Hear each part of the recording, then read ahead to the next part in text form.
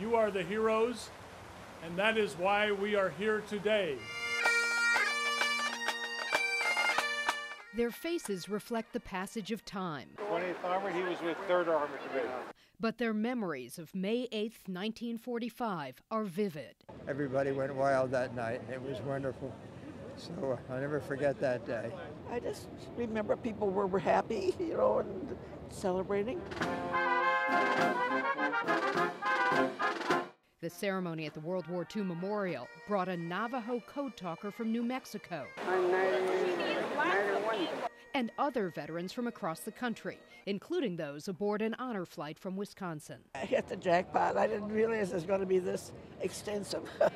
95-year-old Nona Hagan was in the Women's Army Corps, which General Douglas MacArthur once called his best soldiers. The men didn't always appreciate that. Those that had nice, soft, cushy jobs, we took them, you know, and they had to go off to war. For many of these veterans, this was their first visit to the World War II Memorial, and they became a living history lesson for generations to come. Thank you for your service. It's just great to see people that gave back for our country.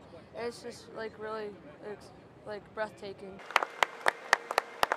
The veterans won't soon forget this day, and neither will the teenagers. Thank you. Thank you so much. Thank you.